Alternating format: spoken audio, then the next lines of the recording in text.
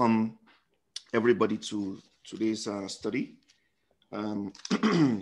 As we go through the book of James, we're going to be going through chapter 4 again today. And our focus will be on verses 7 through to 10.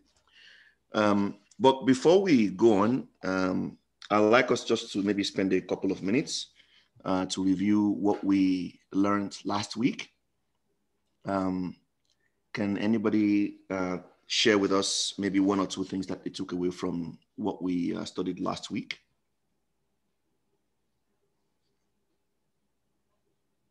Anyone? One of the main things that I picked up from what we studied last week was on those evil desires that are within us, and how they are at work in us, and the continuous need for us to submit to God's Spirit so that we can produce the fruits that the Holy Spirit produces in us. Amen. Yeah, but the main thing was the evil desires that are within us.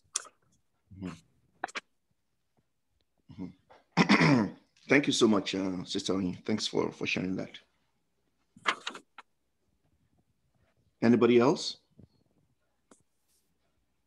We'll go through verses 7 to 10 today, but just for our context, I'll read again from verse 1. So James chapter 4, I'll read from verse 1 right through to 10. What is causing the quarrels and fights amongst you? Isn't it the whole army of evil desires at war within you? You want what you don't have, so you scheme and kill to get it. You are jealous for what others have, and you can't possess it, so you fight and quarrel to take it away from them. And yet, the reason you don't have what you want is that you don't ask God for it. And even when you do ask, you don't get it because your whole motive is wrong. You want only what will give you pleasure. You adulterers, don't you realize that friendship with this world makes you an enemy of God?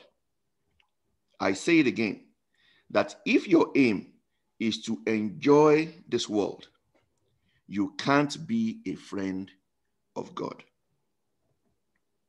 What do you think the scriptures mean when they say that the Holy Spirit, whom God has placed within us, jealously longs for us to be faithful?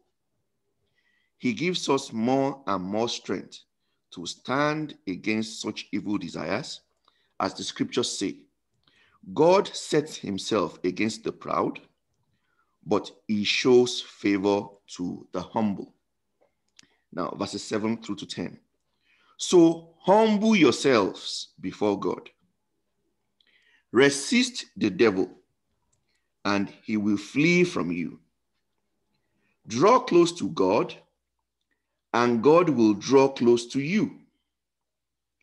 Wash your hands, you sinners.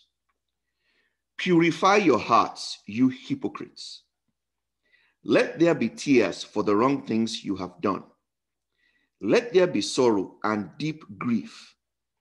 Let there be sadness instead of laughter and gloom instead of joy. Verse 10. When you bow down before the Lord and admit your dependence on him, he will lift you up and give you honor. So we see here that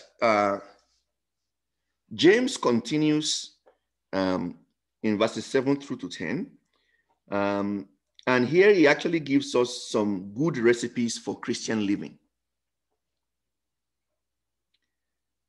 He says we should humble ourselves before the Lord.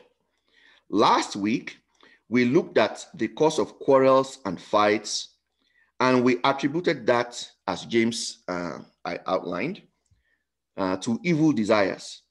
And we said that those evil desires are at war within us.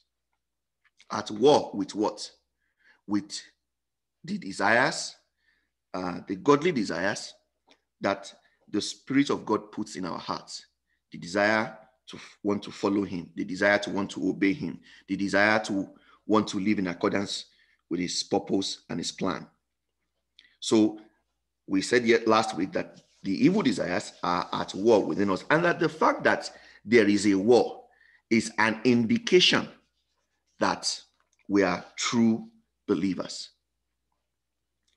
So James goes a bit further to give us some recipes here that we ought to pay attention to. Now, before we dig a little bit into this, I'd like us to read the book of 2 Peter. 2 Peter, oh, I'm sorry, 1 Peter chapter 5. Very quickly. 1 Peter chapter 5, verses 5 through to 9. Listen to this. It says, "You younger men, accept the authority of the elders, and all of you serve each other in humility." See this again. "For God sets himself against the proud, but he shows favor to the humble." Verse 6. "So humble yourselves under the mighty power of God, and in his good time he will honor you. Give all your worries and cares to God, for he cares about what happens to you. Be careful. Watch out for the attacks from the devil, your great enemy. He prowls around like a roaring lion, looking for some victim to devour. Take a firm stand against him and be strong in your faith. Remember that your Christian brothers and sisters all over the world are going through the same kind of suffering you are." He says, take a firm stand. Here, James tells us, resist the devil and he will flee from you. So we see something here that James is talking about, and we see almost an exact same thing that Peter also said in his own epistle. And that outlines the importance of these things that James is talking about, how crucial and how essential they are, that we pay attention to them and observe them to be able to lead a victorious Christian journey. It says, "So humble yourselves before God." Now, when we talked about evil desires last week, we said evil desires can be attributed to the quarrels and fights amongst us. So James begins here by giving us an important recipe, a cure for those evil desires. You see, pride often makes us self-centered and leads us to conclude that we deserve all that we can see, all that we can touch, all that we can imagine, and it leads us to nothing more but a life full of greed. James is telling us here that humility is the cure. Humble yourselves before God. Now, what is humility? Humility, from the Merriam-Webster's dictionary, can be defined as freedom from pride or arrogance. It says the quality or state of being humble. Freedom from pride or arrogance. And it describes arrogance as an attitude of superiority that is manifested in an overbearing manner or a presumptuous claim or assumptions. So living a life of humility is a life that is free from pride or arrogance. Now, I want us to pay attention to certain things here. It says, so humble yourselves. Humble yourself. The responsibility for living a life of humility lies squarely with us.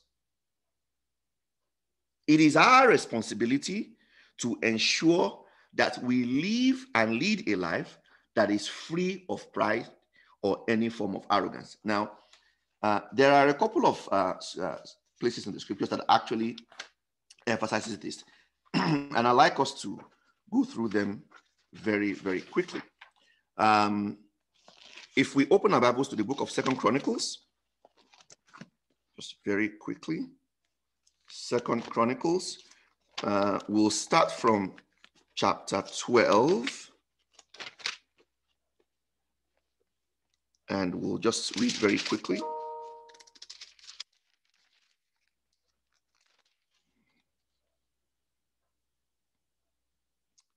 Second Chronicles, chapter 12.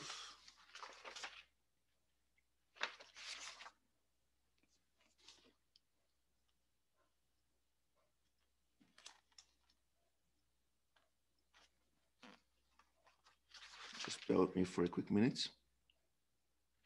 Actually, I think we should probably just go straight to chapter 32.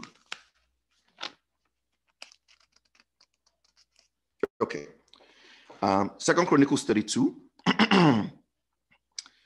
Let us read from verse 24.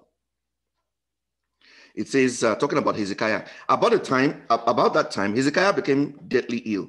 He prayed to the Lord, who healed him and gave him a miraculous sign. But Hezekiah did not respond appropriately to the kindness shown him, and he became proud. So the Lord's anger came against him and against Judah and Jerusalem. 26. Then Hezekiah repented of his pride, and the people of Jerusalem humbled themselves. So the Lord's anger did not come against them during Hezekiah's lifetime. The people of Jeremiah humbled themselves. They humbled themselves. In Chronicles, 2 Chronicles chapter 33, talking about another king, Manasseh. If we read from verse 10, it says, the Lord spoke to Manasseh and his people, but they ignored all his warnings. So the Lord sent the Assyrian armies, and they took Manasseh prisoner. They put a ring through his nose, bound him in brass chains, and led him away to Babylon. But while in deep distress, Manasseh sought the Lord his God and cried out humbly to the God of his ancestors. He cried out humbly to the God of his ancestors. 13, and when he prayed, and the Lord listened to him and was moved by his request for help. So the Lord let Manasseh return to Jerusalem and to his kingdom. So it is our duty, it is our responsibility to humble ourselves before the Lord. Okay. Another king in the same 33rd chapter of 2 Chronicles, if we read from verse 21, Ammon was 22 years old when he became king, and he reigned in Jerusalem for 2 years. He did what was evil in the Lord's sight, just as his father Manasseh had done. He worshipped and sacrificed to all the idols his father had made. But unlike his father, he did not humble himself before the Lord. Instead, Ammon sinned even more. He did not humble himself. He did not humble himself. 2 Chronicles chapter 36, very quickly. Again, talking about another king. We'll read Zedekiah, verse 11. 2 Chronicles 36 from verse 11. It says, Zedekiah was 21 years old when he became king, and he reigned in Jerusalem 11 years. He did what was evil in the sight of the Lord his God, and he refused to humble himself in the presence of the prophet Jeremiah, who spoke for the Lord. He refused to humble himself. Now, if you read many accounts in the book of 2 Chronicles, it will tell you what happened to kings who refused to humble themselves. So it tells us that the responsibility squarely falls on us to humble ourselves before the Lord. Again, very quickly, the book of Ezra, chapter 8. I will read from verses 15 through to 21. Ezra 8, 15 through to 21. I assembled the exiles at the Ahava Canal, and we camped there for 3 days while I went over the list of the people and the priests who had arrived. I found that not one Levite had volunteered to come along. So I sent for Eleazar, Ariel, Shemaiah, Elnathan, Jerib, Elnathan, Nathan, Zechariah, and Meshullam, who were leaders of the people. I also sent for Joariab and Elnathan, who are very wise men. I sent them to Edo, the leader of the Levites at Cassiphia, to ask him and his relatives and the temple servants to send us ministers for the temple of God at Jerusalem. Since the gracious hand of our God was on us, they sent us a man named Sherebiah, along with 18 of his sons and brothers. He was a very astute man and is descendant of Mali, who was a descendant of Levi, son of Israel. They also sent Hashbabiah, together with Jeshiah from the descendants of Merari, and 20 of his sons and brothers, and 220 temple servants. The temple servants were assistants to the Levites, a group of temple workers first instituted by King David. They were all listed by name. And there by the Ahava Canal, I gave orders for all of us to fast and humble ourselves before our God.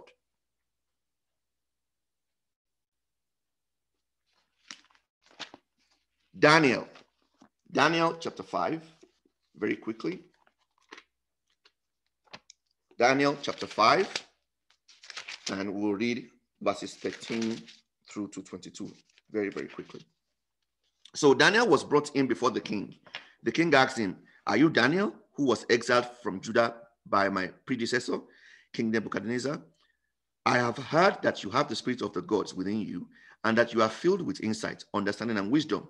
My wise men and enchanters have tried to read this writing on the wall, but they cannot. I am told that you can give interpretations and solve difficult problems. If you can read these words and tell me their meaning, you will be clothed in purple robes of royal honor, and you will wear a gold chain around your neck. You will become the third highest ruler in the kingdom." Daniel answered the king, "Keep your gifts or give them to someone else, but I will tell you what the writing means. Your Majesty, the Most High God gave sovereignty, majesty, glory, and honor to your predecessor, Nebuchadnezzar. He made him so great that people of all races and nations and languages trembled before him in fear. He killed those he wanted to kill and spared those he wanted to spare. He honored those he wanted to honor and disgraced those he wanted to disgrace. But when his heart and mind were hardened with pride, he was brought down from his royal throne and stripped of his glory. He was driven from human society. He was given the mind of an animal, and he lived among the wild donkeys. He ate grass like a cow, and he was drenched in the dew of heaven, until he learned that the Most High God rules the kingdoms of the world and appoints anyone he desires to rule over them. You are his successor, O Belshazzar, and you knew all this, yet you have not humbled yourself. For you have defied the Lord of heaven and have these cups from his temple brought before you. Yet you have not humbled yourself." So we see here in many places in scripture, as James has said, so humble yourselves before God. The responsibility to lead a life of humility that is free of pride or any form of arrogance rests squarely with us. Humble yourselves before God. Why is humility such a crucial character in the life of a saint? Well, there's a lot of evidence in scripture in terms of why this is important. We don't have time to go through probably all of the scriptures, but I will read them. In Psalm 18 and verse 27, the Bible tells us that God rescues the humble. Psalm 18:27, God rescues the humble. In Psalm 25 and verse 9, the Bible tells us that he leads the humble. In Psalm 69 and verse 32, he walks on behalf of the humble.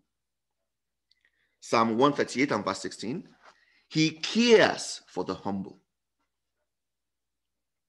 In Psalm 147 and verse 16, he supports the humble. In Psalm 149 and verse 4, the Bible tells us that God gives victory to the humble.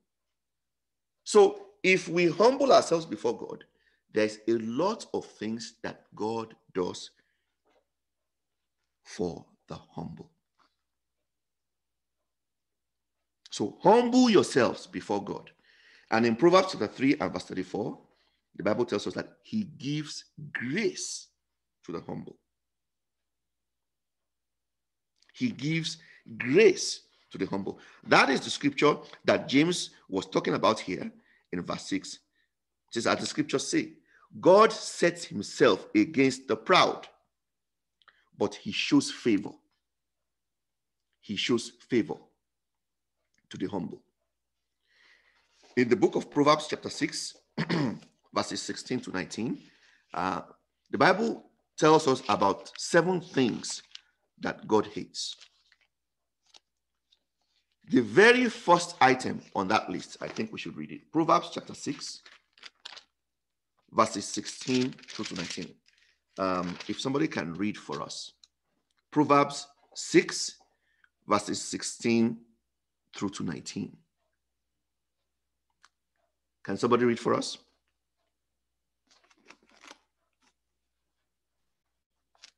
Proverbs 6, 16 to 19. There are 6 things the Lord hates. No, 7 things he detests. Naughty eyes, a lying tongue, hands that kill the innocent, a heart that plots evil, feet that race to do wrong, a false witness who pours out lies, a person who sows discord in family. Amen. Amen. Thank you so much. The very first item on that list is haughty eyes. The word haughty is actually a synonym for pride. Some translations will say a proud look. It signifies a life full of pride. So humility, as we see in the book of James here, is offered here as a recipe, a cure for evil desires. You know, when we look back at what happened in heaven, the devil was thrown out of heaven because of rebellion. Why? That rebellion was deeply rooted in pride. So, because of pride, there was no place for the devil to remain in heaven. So also, God will be far from anybody who lives a life full of pride or any form of arrogance.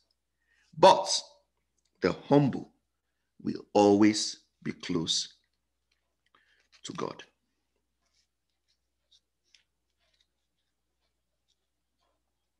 Okay, so we'll proceed here. So humble yourselves before God.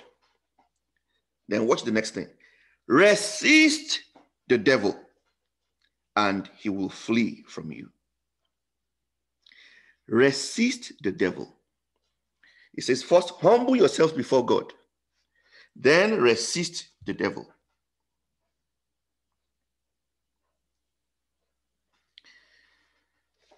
So we see here the order in which James puts these exhortations for how we can actually live a life that is more in line with godly desires. Only the humble can really resist the devil. See, this is why James is telling us here, first, humble yourself, then resist the devil. Only the humble can actually really resist the devil. Why? Well, you see, a person who is proud or arrogant already is a decorated officer in the devil's army. He's already in the devil's camp. So, for you to be able to resist the devil, you have to actually live a life of humility. Humbling ourselves before God, it means submitting to his authority. Anybody who is proud is already taking the playbook of the enemy, of the devil. Living a life of humility means submitting to the will of God, committing our lives to him and his control, and being willing to follow him. Now, to follow him, whatever the cost. Whatever the cost. You see, this is why the Lord just said, we should count the cost. Only a humble person can really resist the devil. Now, what does resisting the devil mean? What does it actually entail? Resisting the devil means not allowing the devil to entice us or tempt us. The enemy sometimes will make very strong, deceitful arguments for why we should do something that we know clearly God has commanded us not to do. The enemy did that back at Eden. When God told Adam and Eve, every other fruit here you can eat, but there's one that you mustn't. What did the enemy do? He went and talked to Eve and said, well, if you eat this, you shall surely become like God. He made very strong arguments. And based on that, there became a desire in Eve, an inappropriate desire to actually eat that fruit. Eve could have said, I don't care whatever things you said. I don't care whether it is sweet or it's not sweet. I don't care whatever reason the Lord has told us not to eat it. That's Lord's commandments, and that's what I'm sticking by. Period. End of story. That didn't happen.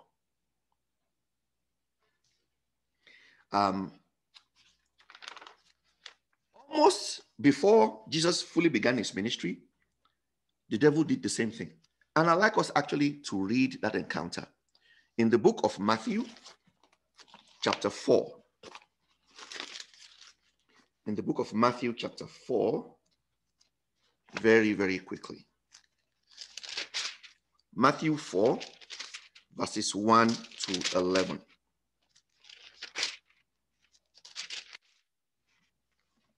Matthew chapter 4, verses 1 through to 11. When Jesus was led out into the wilderness by the Holy Spirit to be tempted there by the devil, then Jesus was led out into the wilderness by the Holy Spirit to be tempted there by the devil. For 40 days and 40 nights, he ate nothing and became very hungry. Then the devil came and said to him, if you are the Son of God, change these stones into loaves of bread. Then Jesus told him, no. The scriptures say, people need more than bread for their life. They must feed on every word of God. Then the devil took him to Jerusalem, to the highest point of the temple, and said, if you are the Son of God, jump off. For the scriptures say, even quoting the scriptures, he orders his angels to protect you, and they will hold you with their hands to keep you from striking your foot on a stone.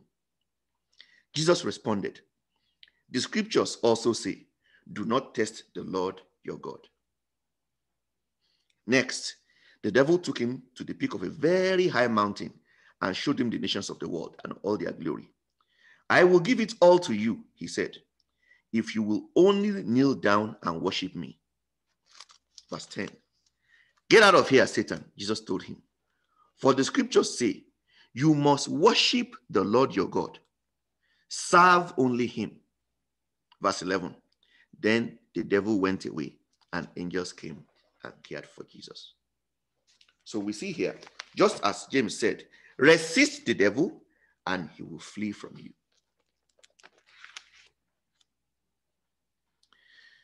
You see, a person has not shown true obedience if he or she has never really had an opportunity to disobey, yet chose the path of obedience. A person has not really demonstrated their integrity until they have an opportunity to be dishonest, and nevertheless, they choose to maintain their integrity.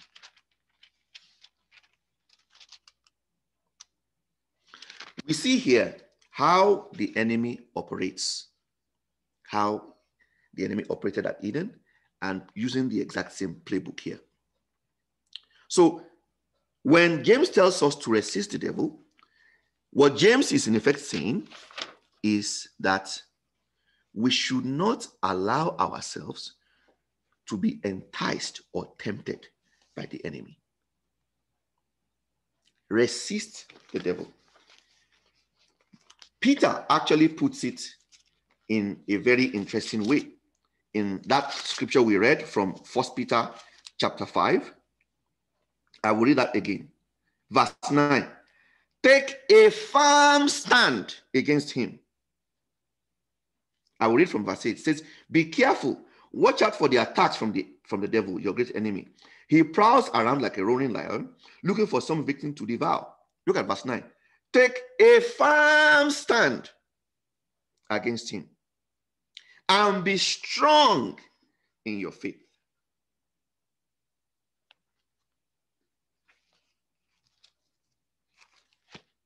Resist the devil and he will flee from you.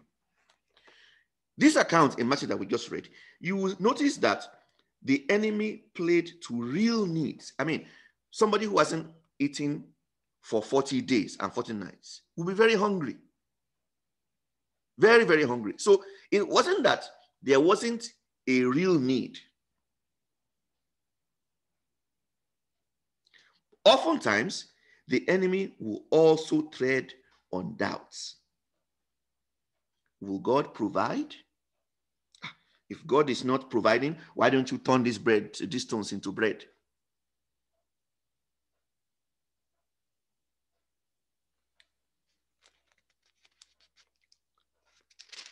Turn these stones into bread. When he took Jesus to the highest point of the temple, says, if you are the Son of God, jump off. Even quoted the scripture. For the scripture says, he orders his angels to protect you, and they will hold you with their hands to keep you from striking your foot on a stone. What is the physical need there? Security. Security. Would God protect him? And in the last place, we see what the enemy is trying to do there. The need for power, for recognition, for achievement. All these kingdoms will become yours. Just bow down and worship me.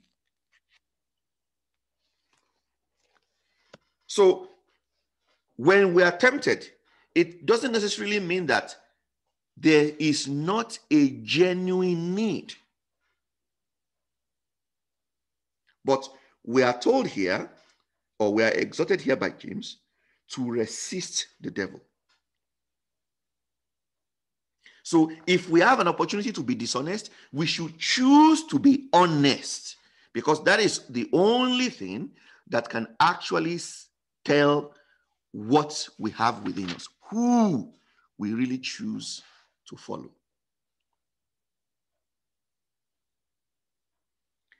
Resist the devil and he will flee from you. Okay, let's go ahead. Verse 8, another recipe.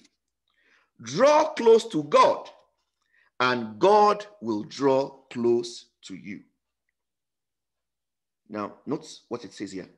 Wash your hands, you sinners. Purify your hearts, you hypocrites. Now, I thought this letter was written to Jewish Christians. Why is he calling them hypocrites? Why? How do you draw close to God? so that God too can draw close to you? The answer is by leading a pure life. Psalm 24 tells us, who can stand in God's holy hill? We'll read that very quickly. The book of Psalm, chapter 24. We'll read from verses 3 through to 6. Psalm 24. Who may climb the mountain of the Lord? Who may stand in his holy place? Only those whose hands and hearts are pure, who do not worship idols and never tell lies. They will receive the Lord's blessing and have right standing with God their Savior. They alone may enter God's presence and worship the God of Israel. Only those whose hands and hearts are pure. So James is giving us a recipe here for how to draw close to God. So he's telling us, if you draw close to God, God will draw close to you. How do you draw close to God? Wash your hands and purify your hearts. In other words, lead a life of purity. Now, there are two important concepts that it says here. Wash your hands, purify your hearts. What James is telling us here is that for us to lead a true life of purity, there must be heart-hand alignment. So in other words, the hand stands for our works. Our works must show who we truly believe in. But it must come from the right motive. Our motives for doing the things that God has commanded us to do must be right. That is why he said, you hypocrites. You know who else the scriptures calls hypocrites? The Pharisees. Jesus said if we read many accounts in the Gospels, you scribes and Pharisees, hypocrites. Why? They did a lot of very good things. The Pharisees, for example, prayed a lot. But where did they pray? Why were they praying? That's a different story. You know, when Jesus said that our righteousness must exceed that of the scribes and the Pharisees, what that basically said to us was that we ought not only to do the right thing, but we have to do it with the right motive.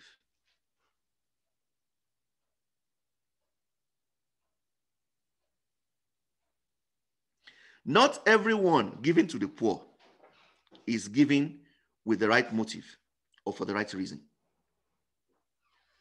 Some people may give truly because there's a need. They feel a compassion. God has blessed them so much, and they are willing to share what the Lord has given them with people who may be in need. The Lord wants us to have compassion on the poor, on the weak. Some other people may also give for recognition, so that people can know that, oh, they truly have. Very similar works, very different motive. So James is exhorting us here. He says, wash your hands, you sinners. Purify your hearts, you hypocrites. When we do the right thing for the wrong motives, that makes us hypocrites. God always sees the heart. God sees our reason and our motives for doing anything. So as we read in the book of Psalm, who can really ascend to God's holy hill? Who? So it tells us very, very importantly that only those whose hands and hearts are pure.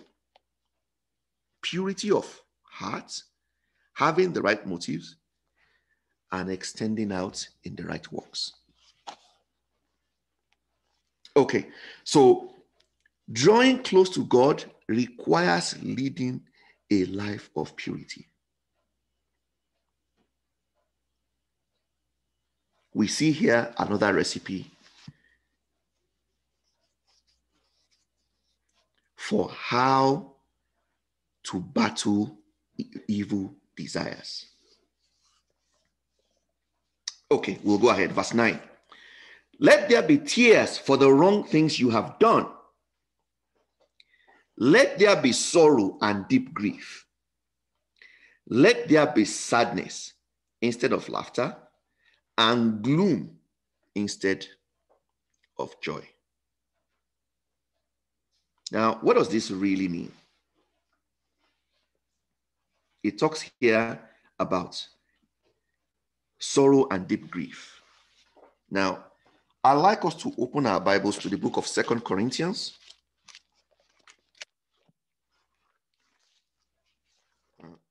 Paul's second epistle to Corinthians, chapter 7, and I will read here from verses 1 through to 11. 2 Corinthians, chapter 7, I will read from verses 1 through to 11. And reading from the New Living Translation.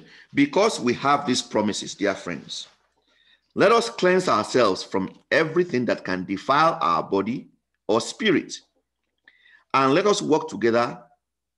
Let us walk towards complete purity because we fear God. Please open your hearts to us. We have not done wrong to anyone. We have not led anyone astray. We have not taken advantage of anyone. I'm not saying this to condemn you, for I said before that you are in our hearts forever. We live or die together with you. I have the highest confidence in you, and my pride in you is great. You have greatly encouraged me. You have made me happy despite all our troubles. When we arrived in Macedonia, there was no rest for us. Outside, there was conflict from every direction, and inside, there was fear. But God, who encourages those who are discouraged, encouraged us by the arrival of Titus. His presence was a joy, but so was the news he brought of the encouragement he received from you. When he told me how much you were looking forward to my visit, and how sorry you were about what had happened, and how loyal your love is for me, I was filled with joy. Verse 8. I am no longer sorry that I sent that letter to you, though I was sorry for a time, for I know that it was painful for you for a little while. Now I am glad I sent it, not because it hurt you, but because the pain caused you to have remorse and change your ways. It was the kind of sorrow God wants his people to have, so you are not harmed by us in any way. Now look at verse 10. For God can use sorrow in our lives to help us turn away from sin and seek salvation. We will never regret that kind of sorrow. But sorrow without repentance is the kind that results in death. Just see what this godly sorrow produced in you. Such earnestness, such concern to clear yourselves, such indignation, such alarm, such longing to see me, such zeal, and such a readiness to punish the wrongdoer. Excuse me. You showed that you have done everything you could to make things right. Now, Paul is talking here about a sorrow that turns people away from sin. So when we have true remorse, when we come to the knowledge of the effects of the things that we have done and the effects on the lives of other people, that sorrow can turn us away from sin. So this is 2 Corinthians chapter 7, verses 7 through to 11. It says, God can use sorrow in our lives to help us turn from sin and seek salvation. Now, how did we all accept? How did we come to the point where we accepted the gospel of our Lord Jesus Christ? We came to the knowledge that we are sinners. We came to the knowledge of how wicked we truly have been. And we came to the knowledge of the Lord that God demonstrated towards us, that while we were yet sinners, Christ even died for us. And we grieved and became sorrowful over the wickedness that our unbelief and our disposition has caused, despite the Lord showing that much love. James is saying here, again, giving us another recipe, that for us to live a godly life, we must allow sorrow and deep grief to work its way in us to turn us from sin. For that remorse, true, genuine remorse, to help us to change our ways. It says, let there be sorrow and deep grief. Let there be sadness instead of laughter, and gloom instead of joy.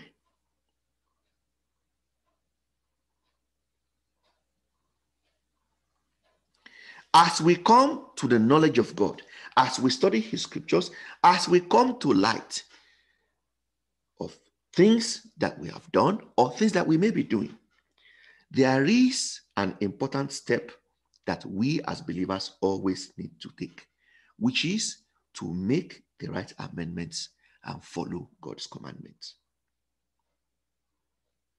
This is the work that the Spirit of God does in us. The Spirit of God will convict us of our sins. The Spirit of God will show us and give us godly desires.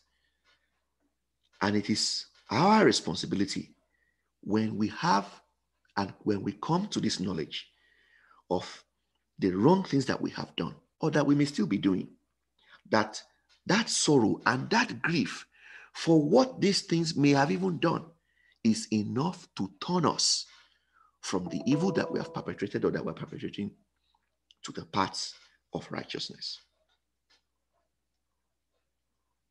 Let there be tears for the wrong things you have done. Let there be sorrow and deep grief. As we have seen here in the book of 2 Corinthians, Paul was very, very happy at what his letter was able to do in the lives of the believers at Corinth. And he's telling us here that God can use sorrow in our lives to help us turn away from sin and seek salvation. James is emphasizing here the importance of what this can truly accomplish. Okay, let's go ahead. In verse 10,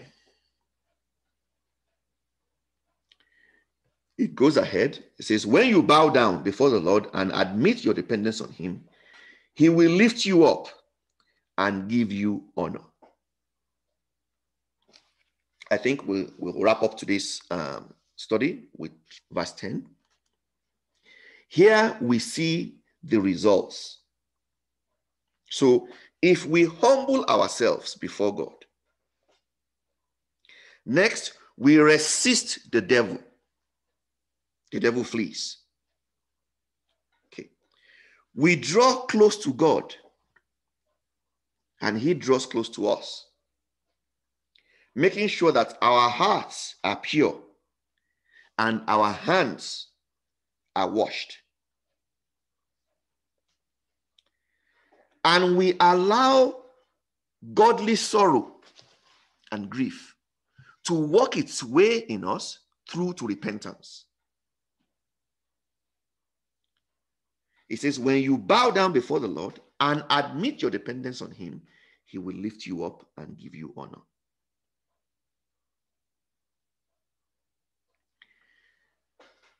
A person who is humble only has one place to go, and that is up. That is up. We are admonished to humble ourselves so that God will not humiliate us. There is a scripture, actually.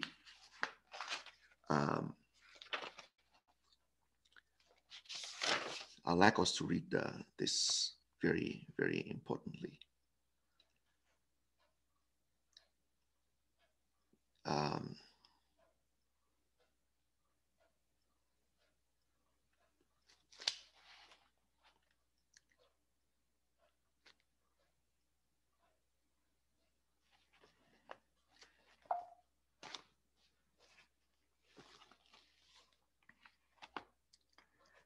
It's in the book of Psalms.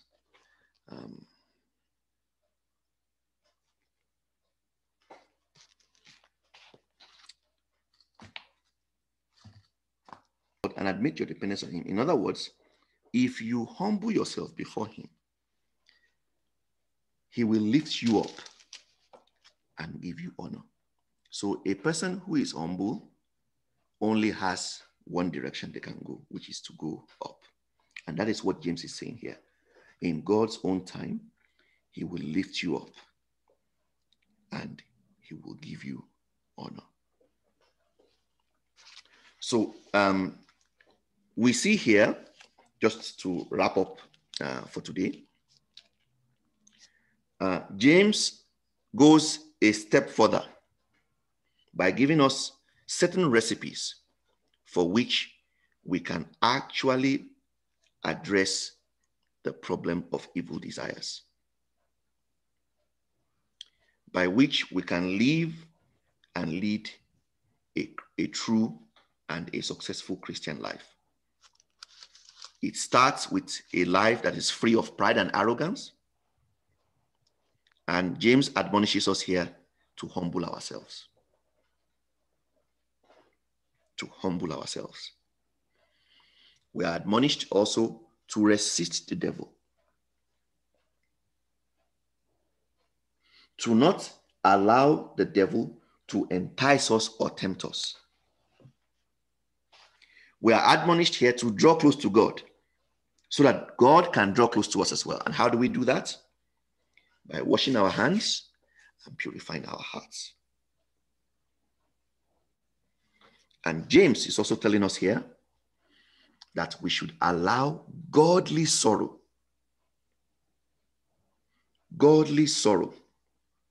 to work its way in us, to lead us to repentance, to lead us to change our ways, to lead us to leave the paths of unrighteousness and to obey God's commandments, to follow God's plan and purpose, and to accomplish what he has set to accomplish in our lives. And if we do all of these things, when you bow down before the Lord and admit your dependence on him, when we admit our dependence on him by doing these things, in his time, he will lift us up and he will give us honor. My prayer for us is to consider these things that we have read. Next week, we will wrap up the remaining verses in the 4th chapter of James's letter. and we'll see other items that James will talk to us about in terms of how to continue to lead a victorious Christian life. And with this, I would like to bring today's study to an end and open it up to the floor for any contributions, any questions, and any additions. Thank you, sir. Wow. Today's dose is heavy, but that is the weight of truth. Truth is not like we always say, it's not like ogbono soup that we enjoy. Truth does two things. It convicts and it comforts. A true biblical teaching points light on our dark spots, not to condemn us, but to see where we should make amendments and where we should change. If you look at the sky during the day, the stars are still there, but we can't see them. All the stars we see beautiful at night, shining at us, are there 247, but we can't see them because there's so much light during the day, and that makes the stars not to be conspicuous. We live in a time where preachers paint the good part of man. You are beautiful. You are more than this. That we do have problem of sin. We just make mistakes. And these words has made us to be blind to our own hypocrisy. Teachings like that has not made our hypocrisy to be conspicuous. I don't know who is innocent from this series today, from this teaching. Maybe at one point we've done things that our hand agree with, but our hearts did not agree with. I don't know if there's anyone like that who is not guilty of that. I don't know if there's anyone here who has not made boastful statements like we command things, we speak to realities, I speak forth, I decree and declare. Many of us have done that, either knowingly or unknowingly, because to humble ourselves here means to submit to the authority of God. True gospel is like the way they sell gold. For the gold to be conspicuous, it's displayed on a black suede. The black suede brings out the beauty of the gold. True gospel paints the reality of man. And today, this class has painted our reality. At times, we do things with our hand that our heart does not agree with. Many times, we are proud of ourselves. So, is it that after a class like this, we should ask questions or we should pray? I would rather choose that we pray because I don't know who is innocent. But then, thank God for his mercy and grace because there's comfort in God and there's also conviction in God. There's delight in God, and there's also discipline in God. But the child the father loves, he corrects. So let's take today's teaching as a correction from a loving God and a loving father who is pruning us, who is cutting us into shape. So we'll be like his very son. We'll be like Christ indeed. So I just want us to pray that God will search our hearts. A broken and a contrite heart, the Lord will not resist. See, God does not want perfect man. He just wants a man that can confess. Adam sinned. David sinned. One went into blaming game. The other one cried into repentance. And a loving father forgave David. They did the same thing, broke the law. Both of them were proud. Both of them went outside the circumference of the commandment. But God forgave David because he cried to repentance. Of course, Adam was kicked out because he was playing the blaming game. So let us pray for forgiveness. Let us pray for God's mercy. In whichever area of our life we have been proud. Proud to our spouse, proud to our siblings, proud to our children, proud to our parents, proud to our colleagues at work. When we say we deserve more than this. I am more than this level. When we look highly of ourselves, Father, have mercy on us, forgive us our sins. When we look at those who are in Nigeria as below us because we find ourselves in Europe or America or Canada, we look at ourselves as better off. Some even vilify those who are in Nigeria and say, those Nigerians. Why? Because you find yourself in a much better country. The country doesn't make who we are. We are God's children. We are empty clay. What makes the difference is the fact that we have the Holy Spirit. Father, forgive us our sins in whichever area we might have wronged you, in whichever area of our life we might have been proud, unknowingly. Forgive us. Even when we deliberately come live a proud life, Father, please forgive us. Help us to accept, even when we are wrong, help us to be humble. Even when we are right, help us to be humble. Help us, teach us how to sacrifice our right to be right. A true believer don't prove point all the time. Yeah, I'm right. It's my right. Yeah, it's your right. But you're a believer. And we are children of God. Help us, Lord, to live a humble life. And also deliver us from hypocrisy that we have inherited from our previous religious view. Hypocrisy is a kind of culture to us. Help us, Lord, to do good for your sake and for your glory.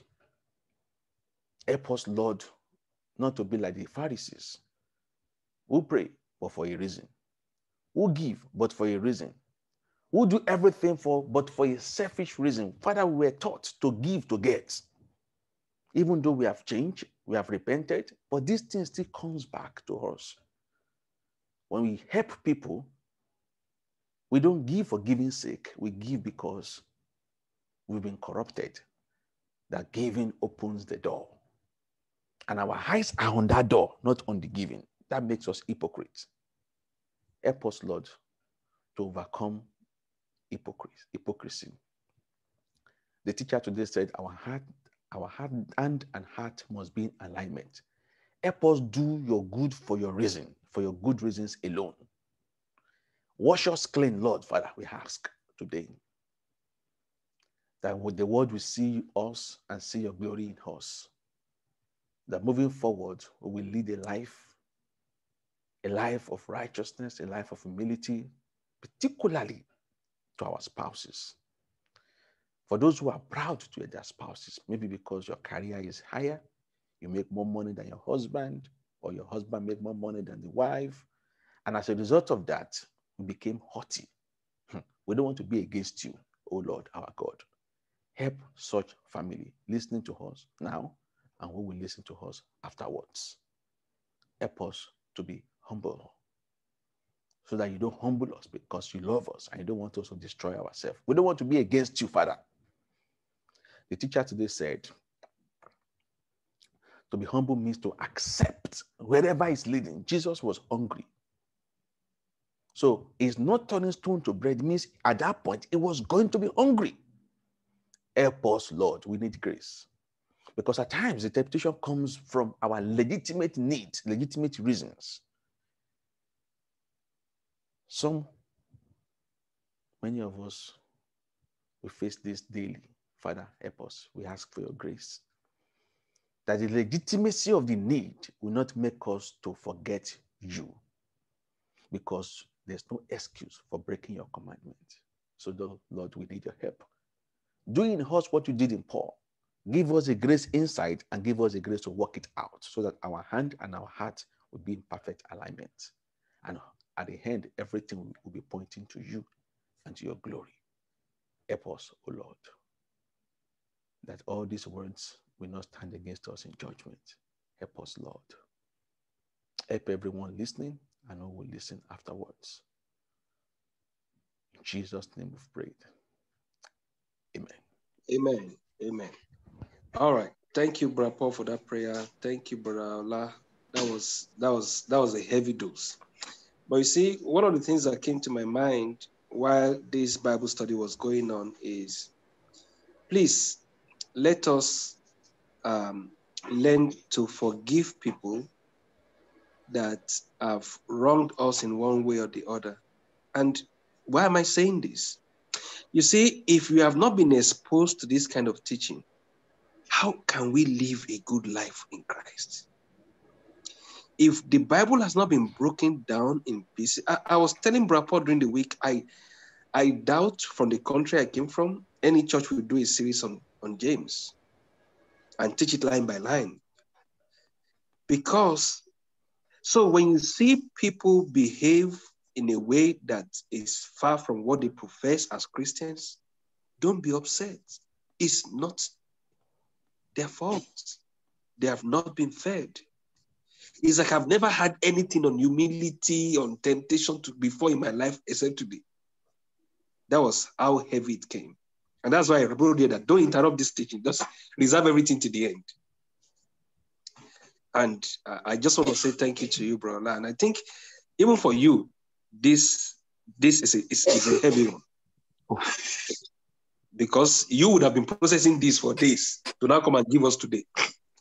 So it would have cost you a lot of time for reflection, to think over this, go over it. And all those references you were reading about the kings that were not humble, I was just thinking, and the letter Paul wrote was it in 2 Corinthians we were reading? 2 Corinthians. Before I was sorry, but now I'm no longer sorry about this. I'm sorry about it. It's the word of God, and it can only be God. Thanks be to God. Thank you, sir. Amen. I'm not going to say any other thing other than thank you. So don't expect me to say anything. Just thank you.